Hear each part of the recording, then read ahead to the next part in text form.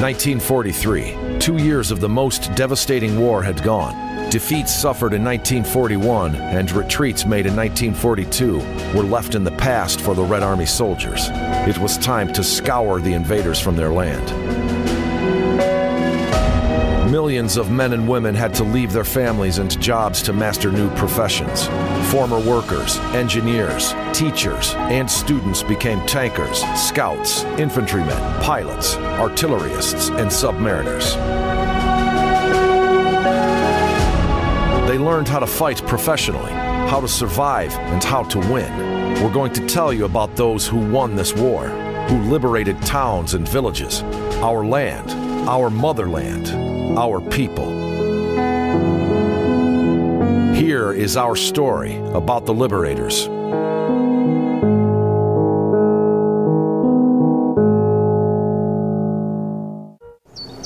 Summer was extremely dry and soggy. Houses that survived by miracle were scattered here and there in the fields. Drone and rumble, clattering tracks and roaring motors. Tanks moved forward through dust and smoke. New and freshly painted tanks were headed by 20-year-old guys.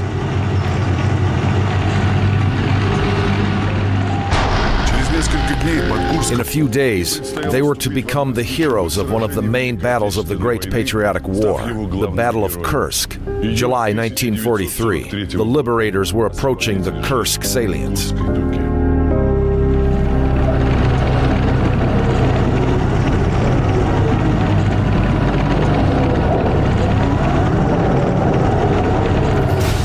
Alexander Berstev, Grigory Shishkin, Alexander Bandar, and others in the Tankers of the Liberators series.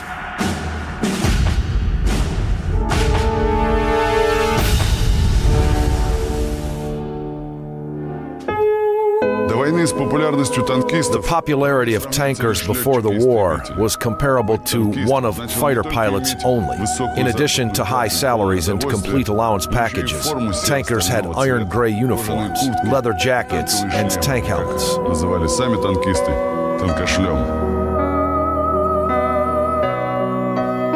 Soviet tank commanders were trained for 2 years. They studied different field tanks operated by the Red Army. Commanders were trained to drive tanks, to fire guns and machine guns. They also studied tank battle tactics. Battle tank commanders were able to substitute any crew member.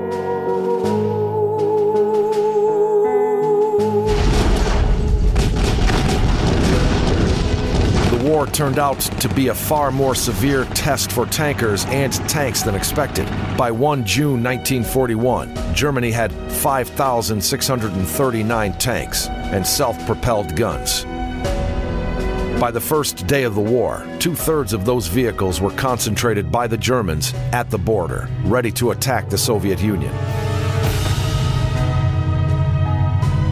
Mikhail Katukov, Marshal of the Armored Troops, wrote, "In addition to German vehicles, there were Czech Skodas, French Schneider, Renault, and even English small tanks captured in Poland. I realized that the whole industrially developed Europe worked for Hitler."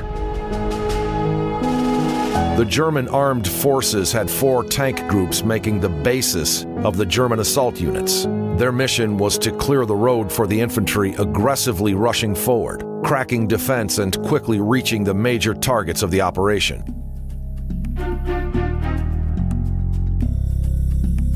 They were not used to keep a specific territory. The main purpose was an onslaught forward to the back land in order to disrupt resistance and disorganize the enemy.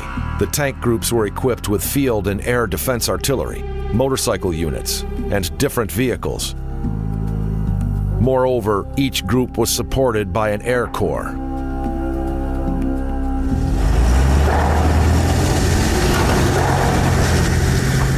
The German tank spearheads were opposed by the Soviet tank armies equipped with BT-7 and T-26 light tanks.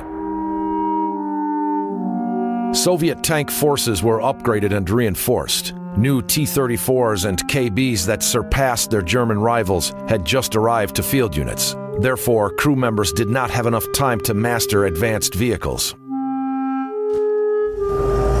As a result, new tanks may be left behind on the road because of minor failures. The loss was quite significant. By late autumn 1941, 20,000 out of 30,000 tanks operated by the Red Army were lost, and the majority of them were simply left by their crews because of failure, lack of fuel, or ammunition.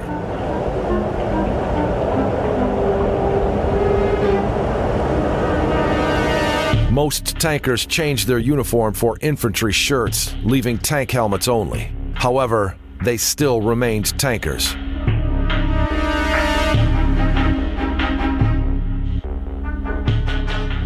By late December 1942, when the industrial facilities evacuated to the Urals managed to reach pre-war tank output level, Stalin ordered to immediately transfer all tankers from the other combat arms to the armored command of the Red Army. Stalin's order was ended with the following phrase: "I prohibit herewith to employ tankers of all categories mentioned above, otherwise than in accordance with their intended appointment." The Soviet command had already attempted to form large tank units. However, the shortage of well-thought structure and skilled commanders who were able to manage all inventory available led to extensive losses. German General von Millington wrote, "We believed that the Russians made a tool that they were never going to master. However, in winter 42 and 43, the signs of tactics improvement became evident."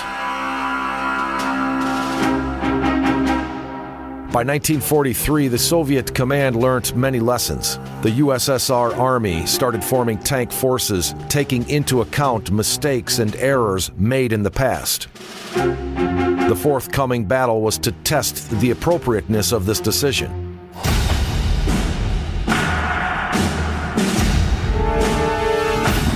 Following the German disastrous defeat at Stalingrad, the Red Army launched the offensive that lasted till March 1943, when it was stopped by the Wehrmacht counterstrike in the eastern Ukraine. The Kursk salient, occupied by the Soviet forces, extended westward in the center of the Soviet-German front. The German commanders kept the strategic initiative. In other words, the possibility to choose time and direction of attack. The Soviet commanders had to anticipate the enemy's actions. The Red Army command followed the information provided by the front intelligence units. The data on any movements of the German troops were constantly reported to the Stavka. By 8 April, Zhukov managed to foresee the offensive force and the likely site of the attack targeted at the Kursk salient. The German offensive was known as Operation Citadel. The Germans' goal during Citadel was to make 2 concurrent strikes. Model's troops would attack southward from Orel, while Manstein's units would attack northward from Belgorod. Their mission was to encircle and destroy a large Soviet army group. Zhukov understood that the efficiency of defense of the Kursk salient greatly depends on the Soviet tank armies.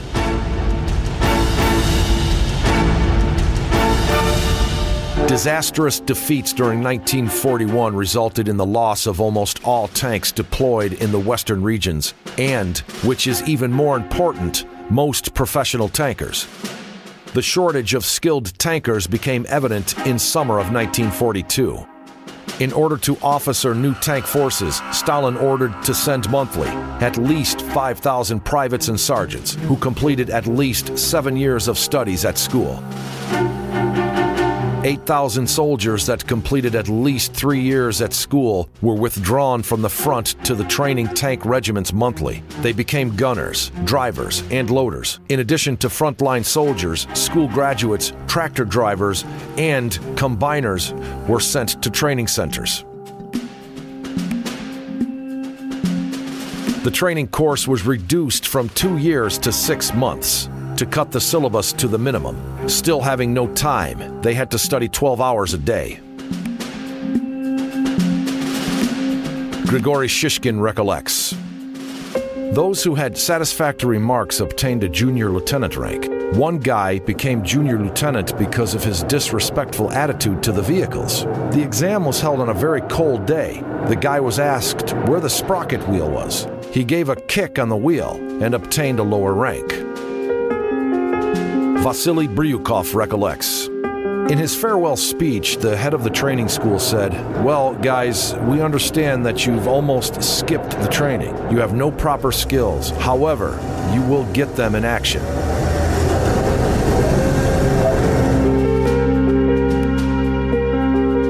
Newly baked lieutenants were sent to tank plants in Gorky, Nizhny, Tagil, Chelyabinsk, and Omsk. One T-34 tank battalion rolled off the assembly line daily.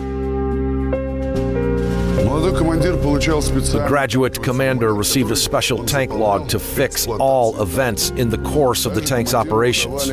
He was also given a penknife and a watch to be mounted on the control board. However, tankers used to keep the watch because very few people could boast about having their own wristwatch or pocket watch. Sometimes tankers were given silk scarves to be used as fuel filters. However, over time they were not required anymore. Tanks and fuel pumps were equipped with high-quality filters. Commanders met their crews at the plant. Altogether, they made a crew of 4.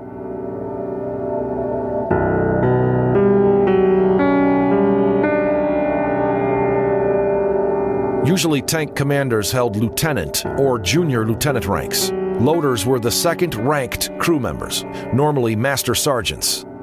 Drivers were sergeants or major sergeants. Radio gunners held the rank of at least first-class privates.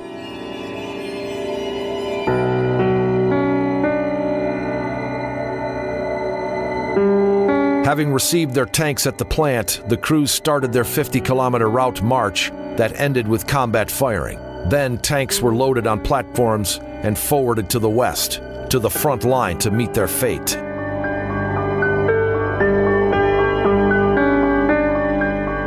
By summer 1943, both the structure and the ammunition of tank forces changed. T-34 had become the main battle tank, gradually substituting obsolete T-26s and BTs. It was a movable and fast battle tank fitted with well-tested, reliable diesel motor and inclined armor. T-34 tank, a legendary battle tank of the Great Patriotic War, was designed by the team of engineers headed by Mikhail Ilyich Kashkin. The tests of 2 first pilot tanks started as early as 10 February 1940. On 17 March, T-34 was delivered to the Kremlin, together with other vehicles, where they were demonstrated to Stalin and the Soviet government. Lieutenant Alexander Burtsev, tank commander, recollects. Inclined armor made tankers feel especially proud. T-34 armor is thinner than Panthers and Tigers. The overall thickness is about 45 millimeters. However, due to its inclined position, the hypotenuse reached approximately 90 millimeters, preventing the penetration.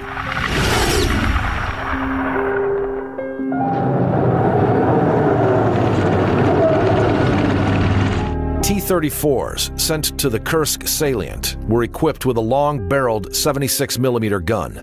Its armor-piercing shell was able to penetrate 7mm armor from the distance of 1 kilometer.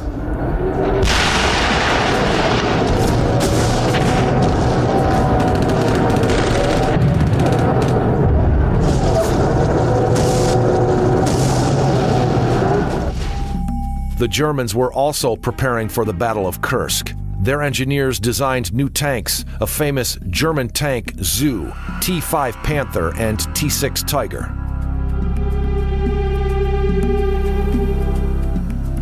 Tiger heavy tank was undoubtedly one of the best tanks of the Second World War. However, new machinery put into service caused the same trouble for the Germans like the Red Army tankers experienced in 1941. The main problem of Tigers was quick failure during route marches.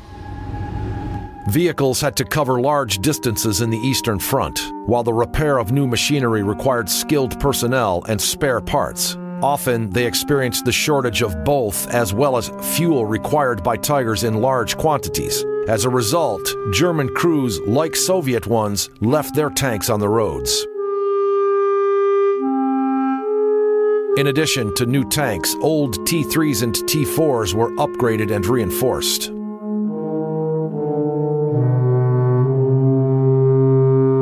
Upgraded T-3s penetrated T-34 front armor from the distance of 500 meters, while side armor was punched through from 900 meters. Upgraded T-4 with reinforced armor and advanced guns surpassed 1941 43 model of T-34 equipped with 76mm gun.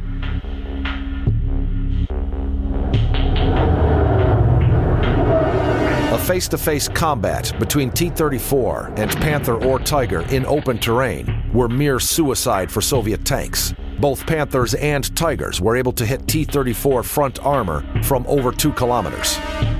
The T-34's gun was able to penetrate Panther's side armor only from 1,300 meters, while the penetration distance for Tigers was 500 meters. In 1943, Soviet tankers could manage to hit Panther's front armor in close combat only.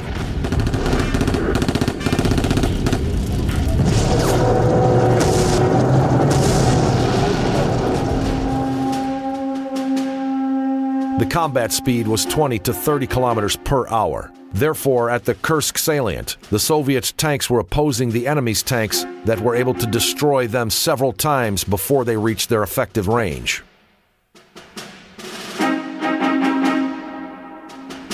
T-34-85, fitted with an 85mm gun, appeared no sooner than in 1944. This tank became a victory symbol of the Red Army because it was able to sustain the German zoo. In summer 1943, all expectations were connected with this vehicle.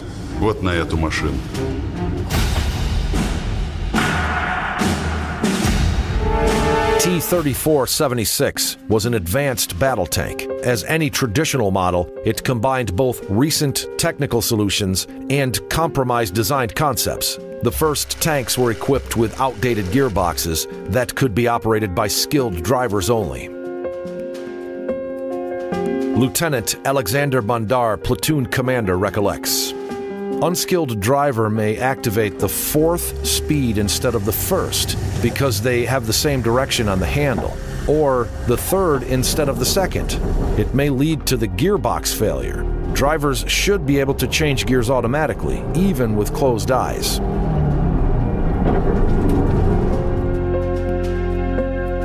It was almost impossible to change gears by hand. Drivers used their knees or were assisted by gunners sitting aside. Horrible noise inside the tank made the communication devices and the radio station unworkable.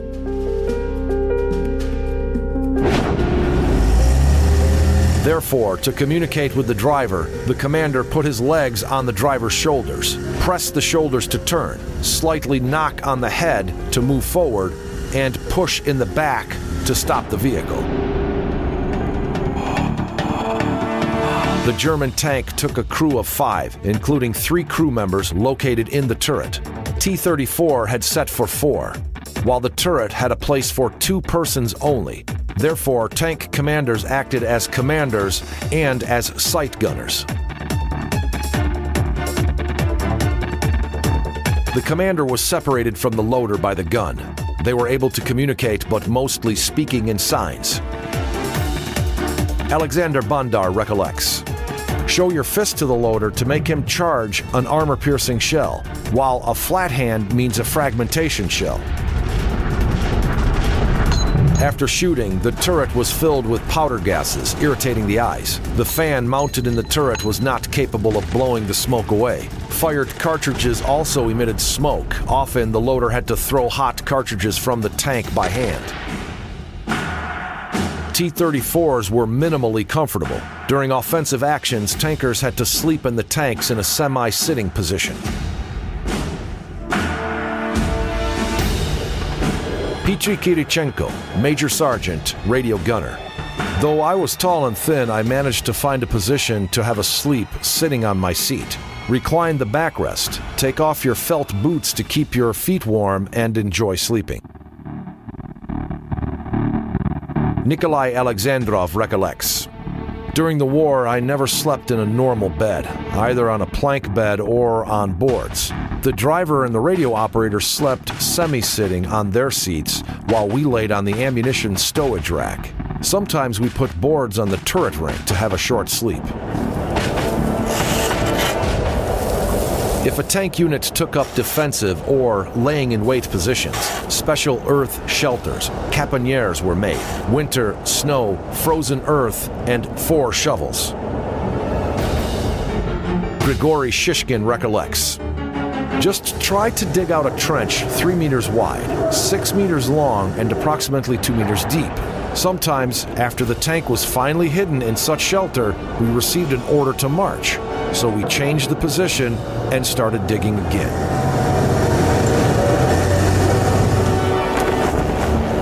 In winters, tanks became real cold boxes. Then the crew dug out a trench and put the tank above. A special tank wood fire oven was mounted under the hull floor. The oven heated oil in the motor. Therefore, it was easy to fire up the tank if necessary. The oven also heated the crew. The tankers gathered around the oven to warm up. Here, they slept. The bottom of the trench was covered by brush, wood, and greatcoats. Canvas cloth was used to cover open areas. Such dugout shelters was not quite comfortable. However, it was much warmer there than in the tank or outside.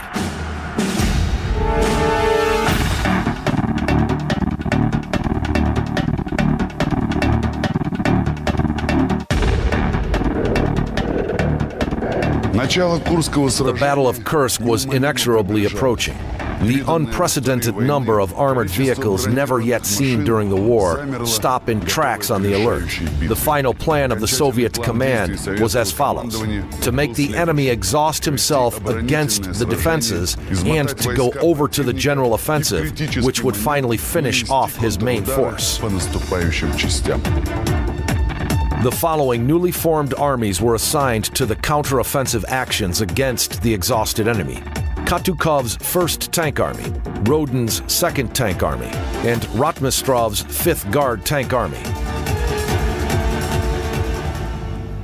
Staying on the defensive, or during remarshaling, tankers brushed up their vehicles first, and only then themselves. The crew members, irrespective of their ranks, filled the tank with fuel, cleaned the gun, checked the sight and all working parts of the tank. Only after the tank was in perfect order, the tankers could have a wash, have a shave, take a meal, and, which is more important, take a rest. The tank was the tankers' home. They were used to severe conditions. During offensive operations, they were not able to wash or change clothes. Grigory Shishkin recollects. We happened to stay a whole month without washing. We were happy to have a wash once in 10 days. The washing house was arranged as follows. A hovel covered with fir tree branches was made in the forest. The floor was also covered with fir tree branches. Several crews gathered together to have a wash. One is responsible for heating, others for fire, wood, and water. During intensive fighting, food was delivered to tankers by the end of the day only. They had their breakfast and lunch and dinner at the same time. Officers had supplementary ration including butter, sugar, and sweets. However, it was mauvais ton to have meals alone. Therefore, commanders shared their supplementary ration with their crew. Food reserves were kept in the tank. During offensive operations, such reserves were the only source of food for the crew. Mikhail Schister recollects. Tankers enjoyed good food supplies. We also used captured food as supplementary rations. The bag ration was fully consumed before battling in order not to waste food if we were going to be burnt. Once, the unit of Berstev's tank captured a German food convoy. Sausage, cans, cheese. We filled our tanks with food, and a week was not enough to do away with it. Veterans told about food provided by civilians. We did drink alcohol. After battle, we took our ration, 100 grams. However, a skilled commander would never let the crew take any alcohol before battling. Grigory Shishkin recollects. All people around were drinking. Field engineers teased us. "You iron pigs, why aren't you offered a drink?" First, my guys took offense. Then they understood that was for their sake. Drink as much as you want after fighting and never before, because each minute, each second matters. If you miss your chance, you are lost. Have a rest after battling, and back in action.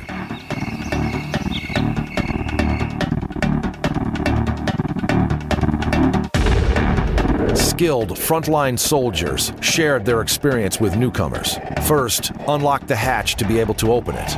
If necessary, pushing with the head. Second, clean the socket of the intercommunications system to pull out the plug easily when leaving the smoking tank. Third, take off the belt. Cut off pockets from the jacket in order not to be hooked when jumping out. Such invaluable advice saved many lives. Different things could become obstacles on the way from a burning vehicle, even uncomfortable clothes. Konstantin Schitz recollects. One tank squadron was commanded by Senior Lieutenant Sirik, quite a presentable man.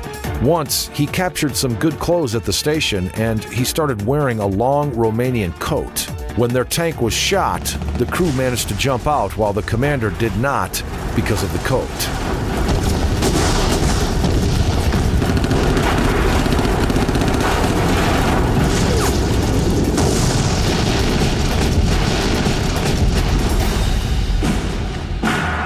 Moreover, drivers adjusted overspeed choppers to increase the power.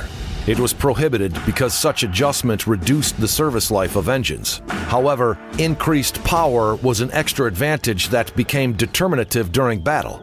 Last minutes before fighting were spent in private.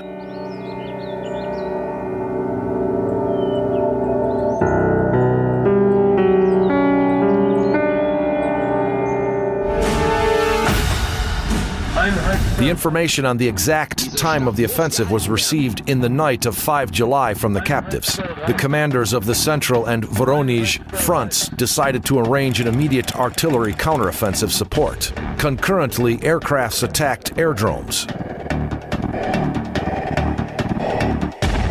However, the concentrated fire of the Soviet artillery was sufficiently effective only in the areas where the Soviet intelligence units managed to identify deployed enemies' facilities, while the morning attacks of the Soviet air forces failed because the Luftwaffe aircrafts had already been in the air. The Germans launched their offensive in the morning of 5 July. Operation Citadel started with a traditional blitzkrieg preparation fire and howling dive bombers. Vasily Krisov, commander of self-propelled gun, recollects. No sooner had the last enemy bombs exploded that dive bombers suddenly appeared all over. Groups of 20 to 30 aircrafts crossed the front line and discharged their deadly cargo. Bombs were howling down, rocketing the earth, turning it inside out, destroying fighting holes, pits, communication trenches, and dugout shelters.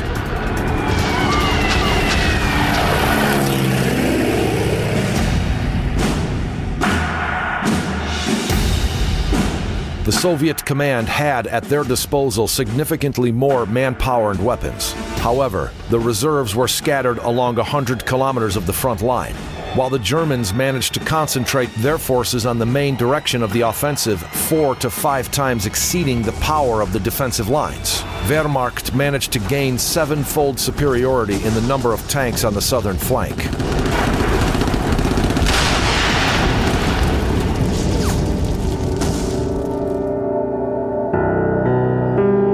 Andrei Yulinov, artillerist, recollects. Tanks were spread before the eyes. They seemed to be everywhere along the horizon line. They seemed not to be moving. That July morning was sunny. The steppe was covered in heat haze. Tigers and panthers were floating in the haze. We definitely saw barrels and antennas. The whole armada was creeping up on us. We did not count them. It was useless.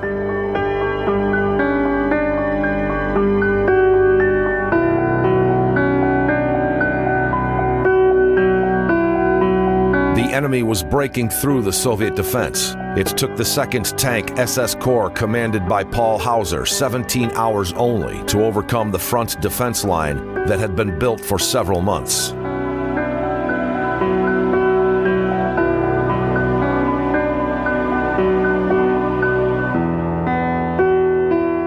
In order to stop the German units, the armored reserves was engaged on the 2nd day of the battle. The Soviet counterstrikes did not change the situation on the battlefield. However, Wehrmacht divisions were in the position of a bear surrounded by hunting dogs. The German units had to dissipate their forces and occupy defensive positions. Instead of blitzkrieg, the Germans were drawn into an exhaustive war.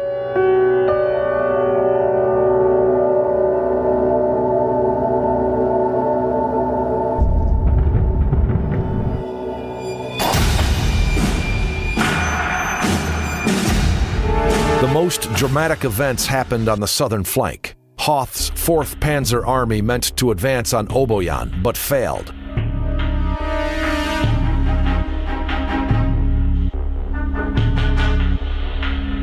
On 9 June, the Germans changed the main offensive direction to Prokhorovka. The Soviet commanders readied their units for an assault on the German divisions. The 5th Guards Tank Army, commanded by Lieutenant General Pavel A. Rotmistrov, was sent from the steppe front to Prokhorovka. The commitment of Rotmistrov's army was to cut the main tank group, Hoth's army, Hauser's 2nd Tank SS Corps.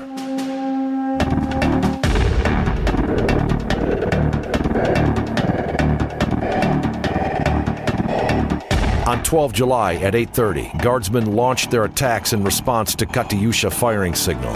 The main assault was targeted at the 6-kilometer front line, 2 kilometers southwest of Prokhorovka. Just at that spot took place a famous battle that was subsequently called the Tank Encounter Battle.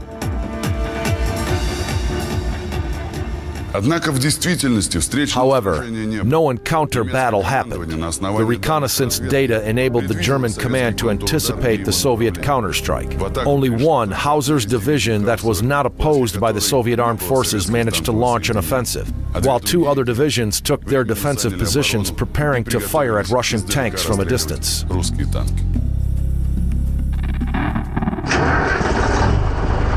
An attack command was heard through helmet headphones. The commander slightly pushed the driver's head forward. The vehicle rushed forward, roaring, clattering, and leaving a dust cloud behind. The visibility through the hatch palm, wide open, was approximately 100 to 150 meters. The lives of the crew members depended on the driver's experience. He had to assess the position, determine the route, find an appropriate shelter, and protect the tank sides. The radio operator was tuned to receiving. It was possible to switch to the internal communication system if necessary. The radio operator was also responsible for firing the machine gun, aiming through a finger-wide hole with land and sky flitting before his eyes. The loader observed the right-hand area. His task was to load the gun and to point out potential targets to the commander. The commander watched left and right, seeking for targets. Due to squeezing space, he would hold his hands crosswise. His left hand was on the lifting mechanism, while his right hand on the turret turning handle. No time for fear. Fear was fading away by cold-blooded premeditation. Nikolai Zheleznov recollects. You were driven by an intangible extra force in an attack. You were not a human being capable of thinking. Maybe this was the way to survive. Tanks were zigzag moving forward at 20 to 30 kilometers per hour. The commander caught an enemy tank by the sight, pushed the driver's head and shouted, "Short," meaning a short stop.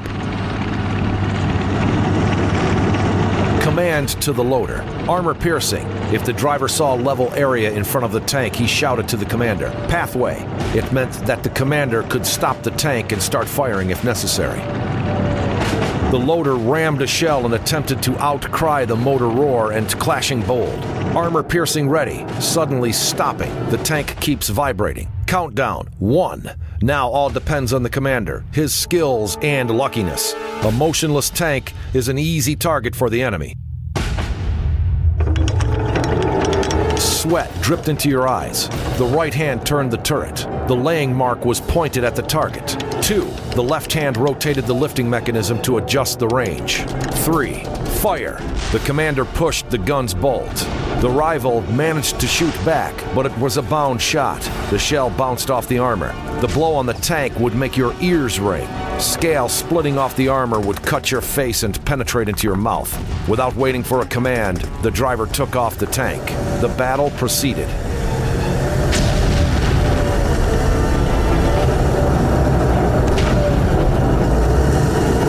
The Soviet tanks continued front assault in the open area, while the German Tigers and T-4s fired at the Soviet vehicles, before the same managed to approach the same within the shooting distance.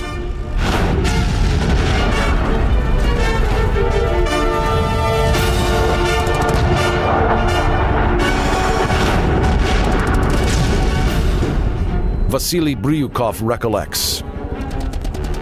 The distance between tanks was no more than 100 meters. No maneuvering was possible. It was not a war, it was a mere beating. We were crawling, firing. Unbearable stench hanged over the battlefield. Everything was covered by smoke, dust, fire.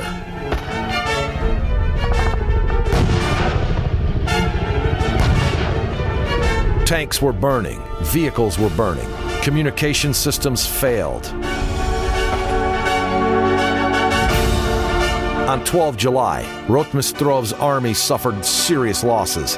The counterattack failed and never changed over to the counteroffensive. However, Manstein's plans to break through the Prokhorovka defensive lines came to nowhere.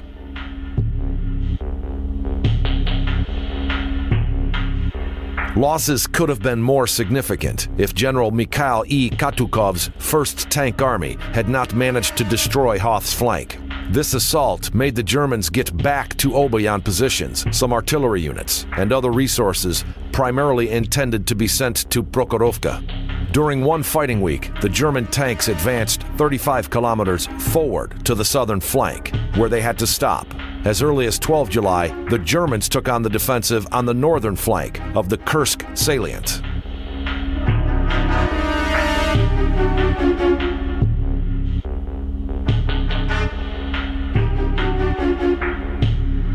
You never know whether the battle is going to be successful for you or not. If a shell hits the motor compartment, you're lucky because the tank dies out and the crew has time to jump out. If a shell hits the turret or the fighting compartments, fragments would wound crew members. Split fuel inflamed easily. The only thing that mattered is the tanker's ability to quickly respond because he has 2 or 3 seconds to leave the tank before the fire runs through the fighting compartments.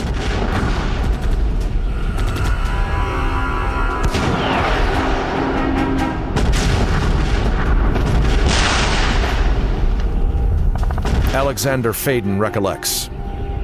Most guys were brave soldiers. Slow soldiers died quickly as a rule. You should be quick to survive. It was far more horrible to remain in the motionless but still not burning tank.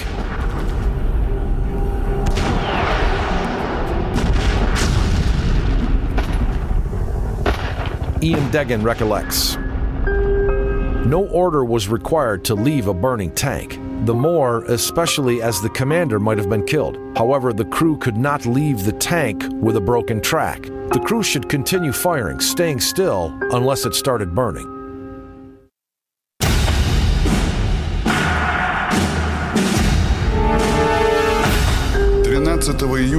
On 13 July, Hitler stopped Operation Citadel. Wehrmacht had to send their forces to other fronts. The Soviet tank armored units needed rest and reinforcement. Survived tankers who lost their tanks were put into the battalion reserve.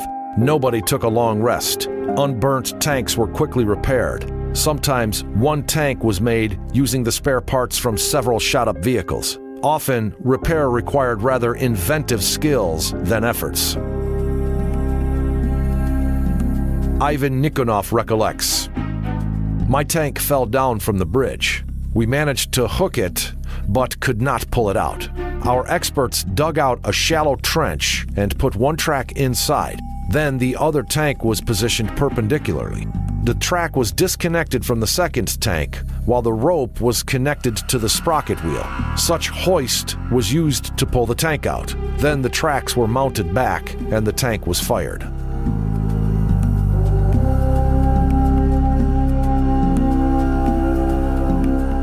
New tanks arrived continuously from the plants. In 2 to 3 days, tankers received newly crewed vehicles, and back in action again.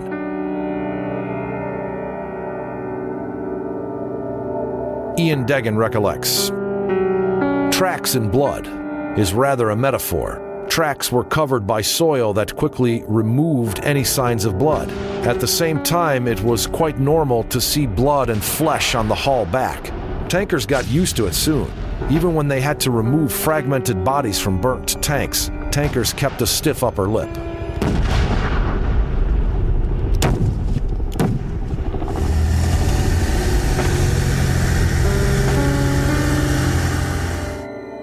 The Soviet Army launched the after Kursk offensive concurrently on several fronts in the second half of July.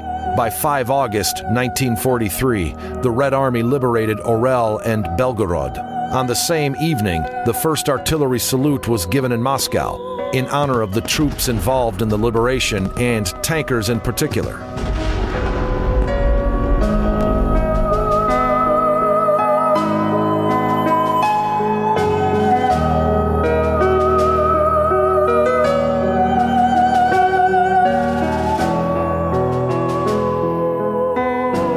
In 1944, T-34 equipped with 76mm gun remained the main Soviet tank. However, from the mid-year, it was substituted by T-34-85.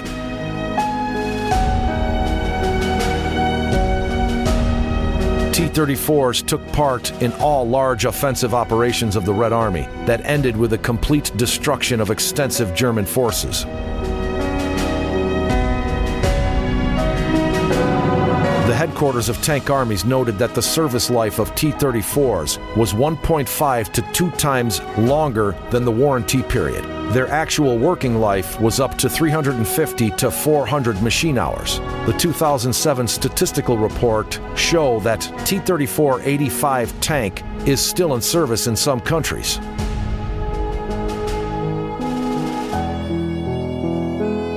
In addition to the famous T-34, other armored vehicles were in service in the Red Army. IS-2 heavy tank was the most powerful and the best reinforced, serially produced tanks during the war, and one of the top rank tanks in the world.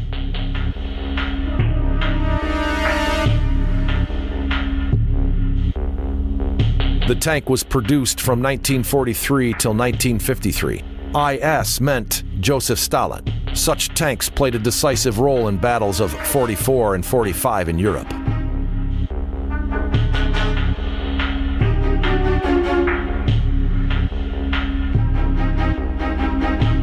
The Soviet command managed to gain significant numeric superiority and launched large-scale encirclement operations using tank forces to break through the enemy's defensive positions. The German tank units could hardly respond to the strikes. Often they left their vehicles and breaking out from the encirclement.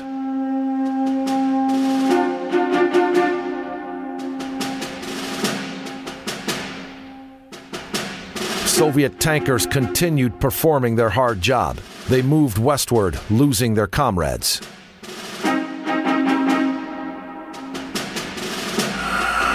The hearts of future winners were overwhelmed with grief and sorrow. Grigory Shishkin. Honorable burial were arranged when possible. The fallen were buried in graves and paid last respects.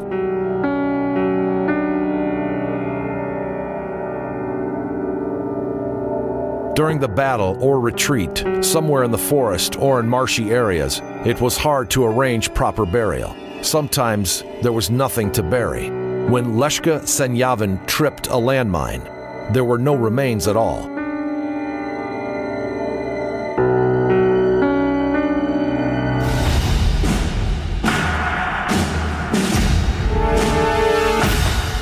Vasily Bryukov, tank battalion commander. I captured 2 maps of the 2nd German Tank Division. The headquarters positions of tank units marked on the map made clear the intentions of German command. I was awarded the Order of Suvorov. I was called for awarding to Corps Commander Guveronenko. I saw him and Scheleg, the chief political officer. The Corps Commander enviously said to the chief political officer, "Look, Scheleg, this Percy boy was awarded the Order of Suvorov."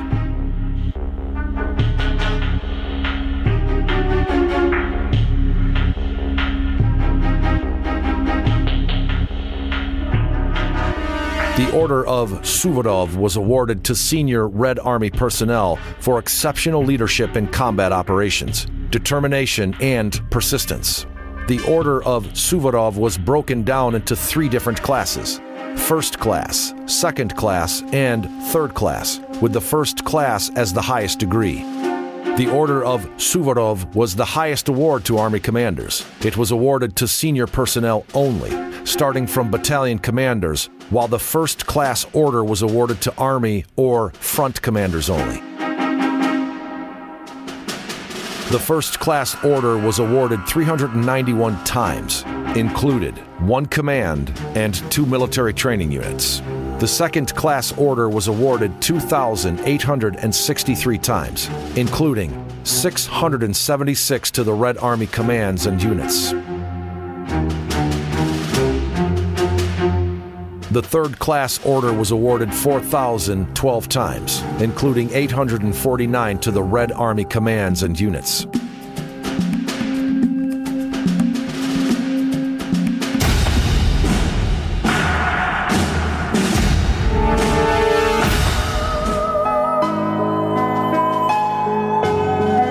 The front was moving westward. The strategic initiative was finally and forever taken by the Red Army.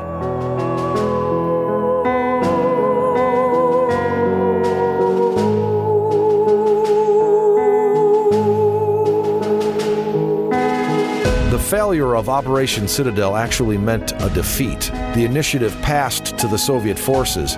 Therefore, Operation Citadel became a determinative and turning point in the war on the Eastern Front. Field Marshal von Manstein bitterly noted,